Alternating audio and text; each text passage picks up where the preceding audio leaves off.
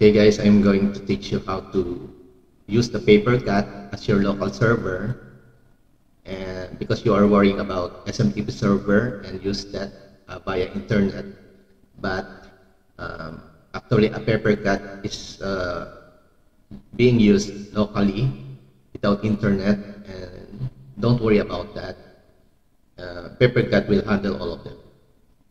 And the good thing is you can view the email. So here's the implementation.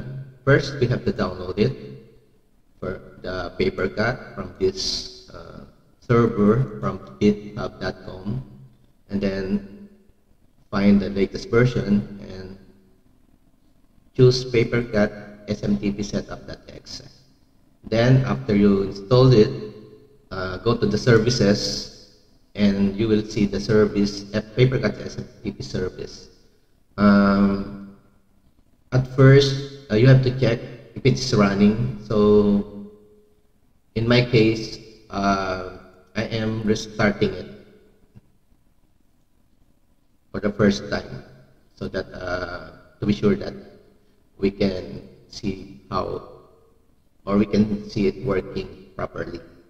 Sometimes it's not working when you first use that. So let's go to my project.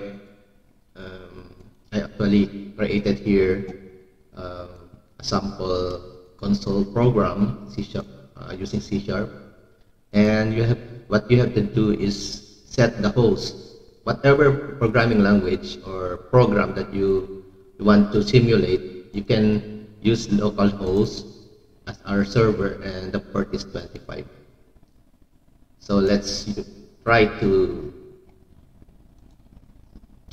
test this and change the test body. This is a test email using email using Papercut.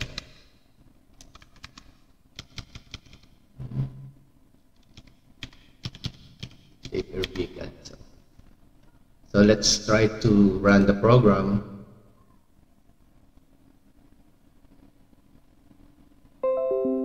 You'll see on the right of my screen, or right bottom most of my screen, I have actually received the email.